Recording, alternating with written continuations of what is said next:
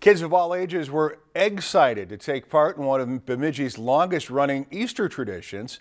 In this week's Community Spotlight, our Josh Peterson was there as the holiday weekend was celebrated with the annual Easter egg hunt. 6,000 pink, green, orange, blue, purple, and multicolored eggs were all prepped and ready for hundreds of kids that turned out for the 17th annual KKBJ Mix 103 Easter egg hunt.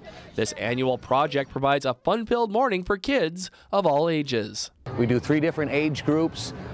Each age group will have a round at some eggs, and also each age group will win a bike here this afternoon. Being able to offer fun family projects like the annual Easter egg hunt is something that the stations of RP Broadcasting values. You know, when things are free, everybody can come enjoy it. When it's the middle of April, it's a lot easier for us to be out in shirts. We've been out here with shovels before.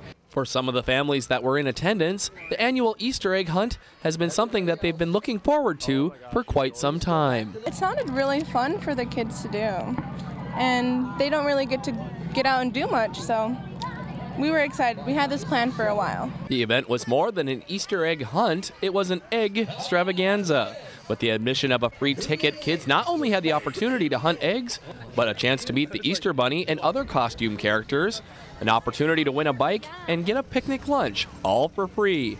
Something that families at the event appreciated. I love that they do this for the children. Not everybody can afford certain things and stuff like that, you know, and it's great that everybody can come together as a community and as a family. Bags and bags of the candy-filled plastic eggs were scattered on the front lawn of Bemidji High School, with children of all ages anxiously awaiting their chance to pick their eggs. With hundreds of kids that turned out for the annual Easter egg hunt, it only took a matter of 15 minutes for 6,000 of these plastic eggs to get picked up.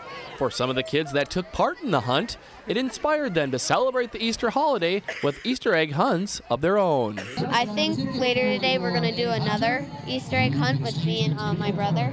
So. With this week's egg-citing Community Spotlight in Bemidji, Josh Peterson, Lakeland News. If you've enjoyed this segment of Lakeland News, please consider making a tax-deductible contribution to Lakeland Public Television.